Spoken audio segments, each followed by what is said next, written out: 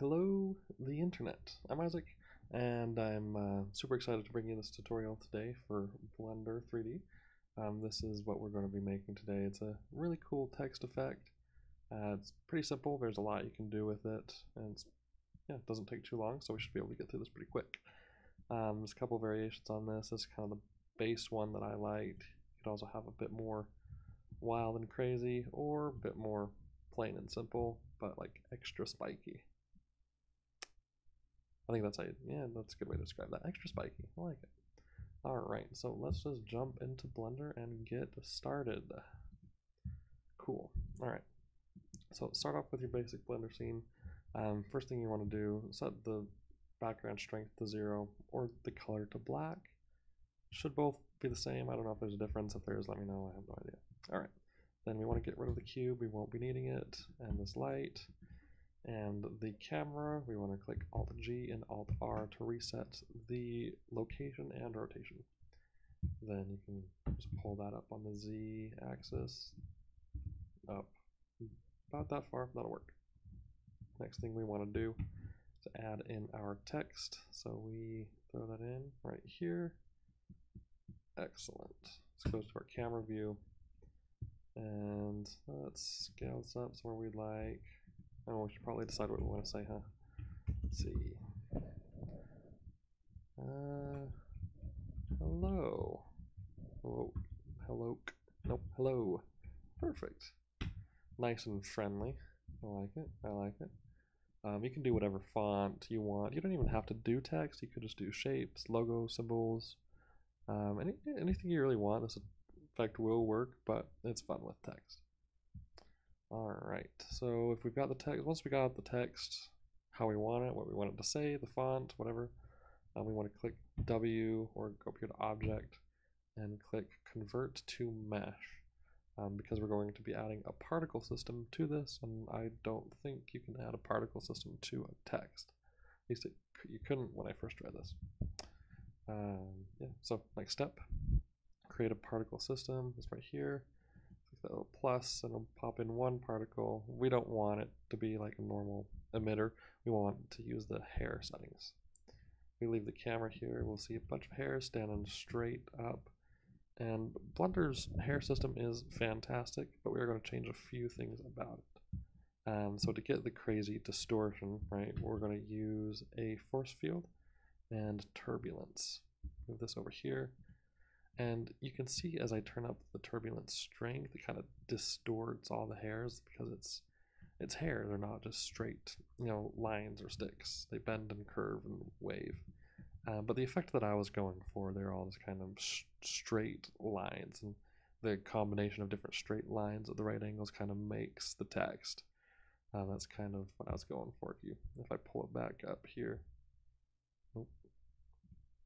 Yeah, so if you look in close, you can see that there's no real definition to the text. It's just all of the lines crossing in the right places to make the text. If that made any sense. All right, let's get back into this. So we're not going to use the regular hair particle necessarily. What we're going to do is add in a mesh and a icosphere. These are great. You can drop the resolution or subdivisions, excuse me, or increase it, but I'll just leave it at 2. And then just move it, out of the way along the x-axis, just somewhere where the camera won't see it. And then go back to this text, go to the particle system again, click render, and change from render as path to render as object and select our icosphere. And we'll immediately see we're greeted by a bunch of bubbles. And while that would be a cool effect if that's what you're going for, that's not what I was going for. But hey, you know what? It'd be cool too. I'm sure there's something you could do with it. Surprise me. Okay, so to fix this, we want to select our icosphere. You can select it right here. Click on it, whichever, and then go to these object properties here. We're going to change the scale. So first thing I want to do, let's just grab all of these and pull them down really small so we can just barely see it. And then we want to take the Z scale and increase it. So they're super long and skinny. Now you can increase it to whatever size you want at this point. This is where we started to get into a lot of the customization of the effect. You make it look however you want to make it look. Kind of got an idea of what I'm going for, so I'm going to stick with that. If there's something you have in mind, go with that. Or just follow along, whatever you want to do. This is your project you're working on. I'm just trying to give a few hints and tips. Something like that. I don't know. I don't know what I'm doing, guys. I'm just having fun and making cool stuff. That's what I do. Cool. Well, that looks pretty good. I'm actually going to drop these two values to maybe 0.01. Make them extra skinny. Maybe play with the length here. Perfect. A couple more things we want to change in our particle system. I like to change the source from jittered to random. It just seems to give a more even distribution across the faces of the text. Because before, if we change back to jittered, these two L's didn't have a lot going on, probably because the geometry on them is very simple. There's not much there. Well, there are a lot more vertices and faces on these other letters. So I like to change from random to jittered. Makes it look better. Once again, you do what you want to do. And I'm going to leave that there. Next thing I want to do is add in a modifier. And you don't really have to do this. This is just the way I like to do it. I'm going to go to the wireframe and set the thickness to 0. Just kind of get rid of the text. You could go into particles and unclick show emitter right here, but I don't. I don't know why. I don't know. It seems easier for me just to have this as a reference in case I ever need it. I can just pull that up. I don't know. We each do different things. That's the way I like to do it. So you do whatever floats your boat, creates buoyancy on the bottom side of your watercraft. That's funny. All right. Next, let's go ahead and change to rendered view. Disable all these overlays. You'll see nothing. It's because everything is black and dark. If there's no light, you can't see. So we want to select our icosphere here and just give it a new material. Change from principled to emission. There it is. And would you look at that? We have a bunch of white lines. And not super exciting. I mean, there's not a whole lot going on right now. So let's change a couple things. Go back to our text. Here it is. Increase the number of particles. For the final render on those other ones I was showing you, I was using about 50 to 100,000. So you definitely do whatever your system can handle. For this, I'm going to do, let's try 10. Hey, that's a good start. Cool. Now there is too much going on here. Looks like these particles are a bit too thick. So you can change the scale right here too. If I do 0.01, so they're skinnier, but they're also shorter. So I'm going to go back to the icosphere, back to object properties, and increase the length. Maybe that's a bit too much. Now we'll use that to start. So you see there's a lot of good length here, kind of crazy wild effect, but it's hard to really see what the text is saying.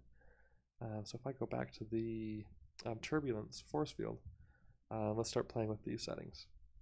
So strength is obviously the strength of the effect. We set it at like 1.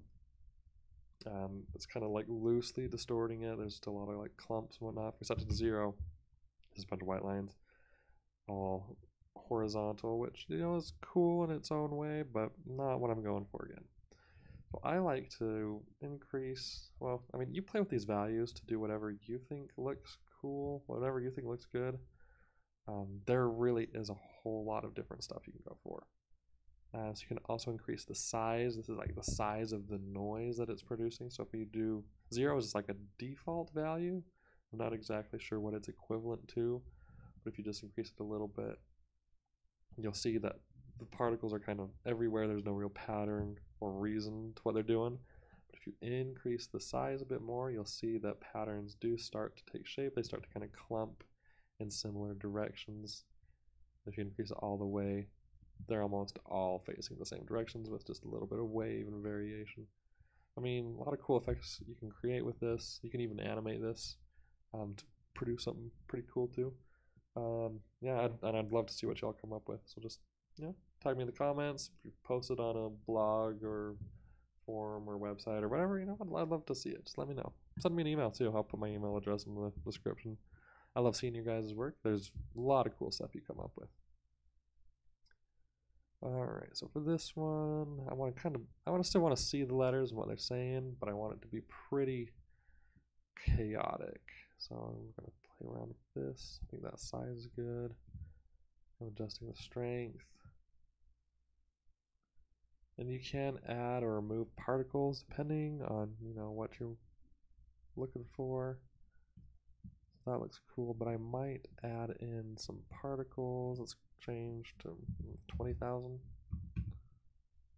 Okay, yeah, that looks good. As for materials, or shaders, excuse me, there's a lot you can do as well. For the ones I showed you at the beginning, I just, whoa, I added a material to the text. We don't need that. We want to select the icosphere, use the shader we already created. You can increase the strength, really wash it out, decrease it, make something subtle. What I did is I just kind of did like a really off-white with a little bit of blue and kind of decrease this a little bit. Yeah, a whole lot of cool stuff you can do. I mean, already that looks pretty cool, but just to show you some other stuff you can do, you could add in texture, gradient texture, those are cool. Plug that into the color. Can't really tell what's going on there. Let's throw in a map node. I just clicked Control T to do that. If you have the Node Wrangler add-on installed, it makes this flow real well. So let's try and say I want to leave this view and go find our icosphere. Ooh, and it is tall and skinny. Let's try and increase these sizes. Let's change those to 1. Alright, so it looks like the gradient is like side to side. So let's rotate that 90 degrees. Wrong axis. Try another one 90 degrees. There we go. That's cool. So it kind of fades from one direction to another. Let's decrease the scale, maybe the position. Nope. Oh, there it was. There it was. Too much. Cool. Let's throw in a gradient. Shift A. Converter, color ramp. And let's see. Maybe I want to make kind of fade to blue.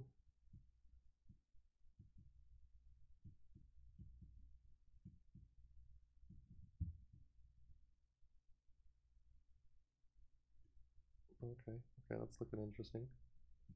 We can work with that. I don't know. There's a lot you can do. Let's go back to the camera. No, those are all way too big. So let's just drop those back down to 0.01. And there, you have another interesting effect.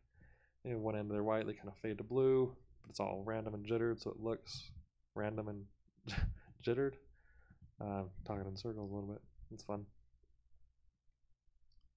That's pretty interesting. There's a lot of there is a lot of interesting stuff that you can come up with, and I've had a hard time talking today, and that's fun. So I'm gonna kind of play with that a little bit. That looks cool. Maybe work on these colors. Maybe I want to fade to like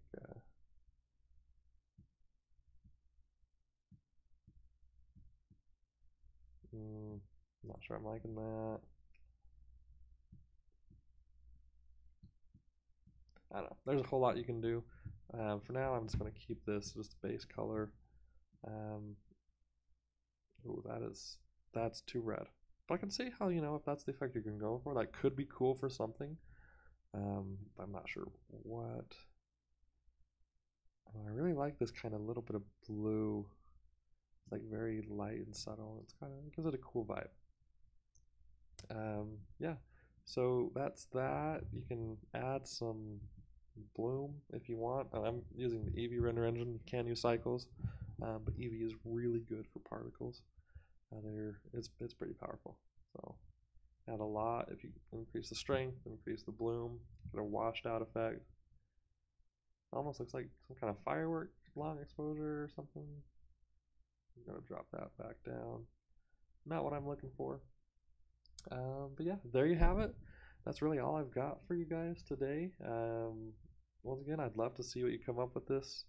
There's a whole lot you can do, a lot of variations, patterns, shaders, colors. So yeah, let me know. Let me know what other tutorials you'd like to see, and if you have any questions, comments, concerns, criticisms, critiques, let me know. I'd love to hear it all. So thanks. This has been a tutorial. I'm Isaac, and have a good day.